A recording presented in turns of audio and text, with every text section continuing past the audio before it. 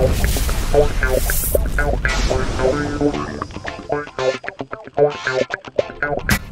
gang, Jim Bowers here on Bowers95713 or DEMUNSEED on YouTube. Hey, I want to introduce you to my new rent-a-dog. I'm actually dog sitting. This is Max, and Max is a pugly, or a beagle and a pug mix. And anyway, I wanted to check in with you today. I've got a few things going on. One, I'd like to invite you to our Alt-Air website. It's ALTAIR, and it's over on Facebook. Check in with us over there. What we're doing is I'm working for a new company called Alt-Air, and we're going to theme parks all over the United States to shoot video of their new ride attractions. So what we're looking for is pilots that are interested in helping us out. We'll give you admission tickets to the park where you can take you and a spotter and maybe your whole family to the theme park for the day. Have a lot of fun, have a great time. All we ask is for an hour or two of your time to catch some aerial video of whatever that new ride is. Maybe some ground video. You might even get yourself on camera if you want to. That sort of thing. So check us out over on Alt-Air. Also today in the Wall Street Journal, they're talking about the new ban on drones in all of the national parks. Well, they quoted me in the story, and today is Saturday, June 21st. And so check out today's edition of the Wall Street Journal. It's in the hard copy edition and online. And he quotes me as talking about drones and how it was a knee-jerk reaction from the National Park Service. And I'm in kind of a letter writing campaign trying to get the National Park Service to allow drones on a limited basis. At least let us come in there for 4 days, maybe 5 days a year under supervision to create our art and shoot video of these majestic national parks around the country. So check with the National Park Service and send them a letter yourself if you want to. Hey gang, just a quick heads up while we're talking about it. We just picked up this new Eagle Tree autopilot system.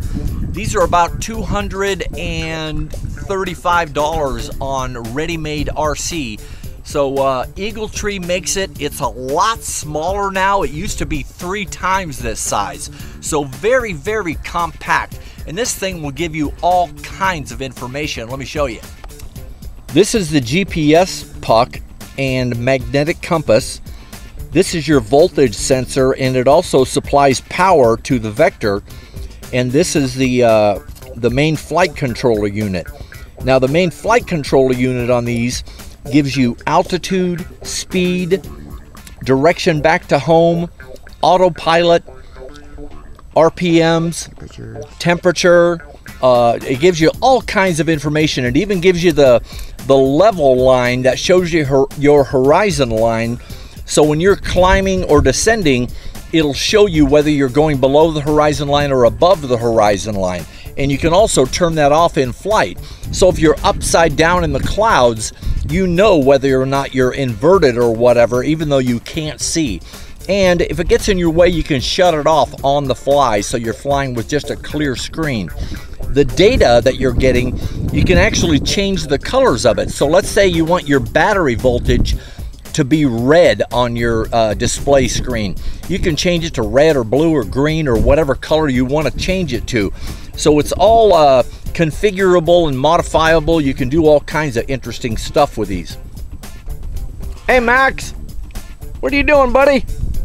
Hey guys, this is Terry, my flying buddy, and he's going to be installing the Eagle Tree autopilot system in a Sky-Eye drone that we've been flying, and we've been getting some just outstanding performance out of this airplane, Sky-Eye, and you can get it on Hobby King, and I think you can get it on Ready-Made RC. Terry's going to give us a quick heads up on how you would install the Eagle Tree autopilot system. Well, the first thing is, what we're running now is the Easy OSD.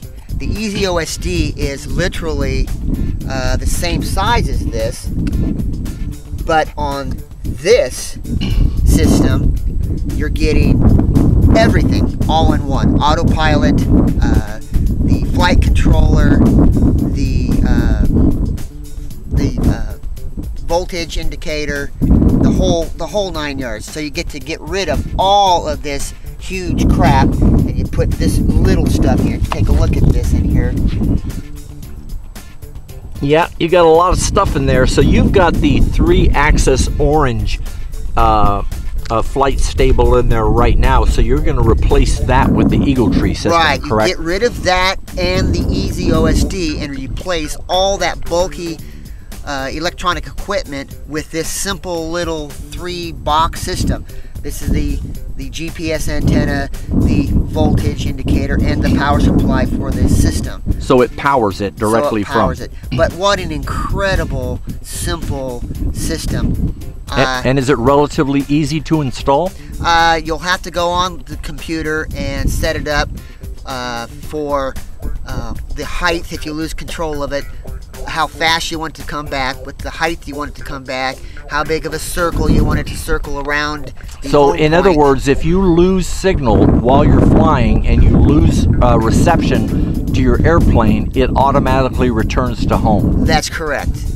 Or automatically returns to an area where you can pick up the reception. It takes the factor of safety and multiplies it just over the top, and the fun factor over the top, because now you don't have to worry about hurting your airplane or crashing into somebody or something. So it won't auto land itself, it'll just circle around you when it returns to home? Right. I suppose if you had it set properly on the glide pattern and its battery ran out, it would probably land itself. Hopefully you're in a field. Yeah. So there you go.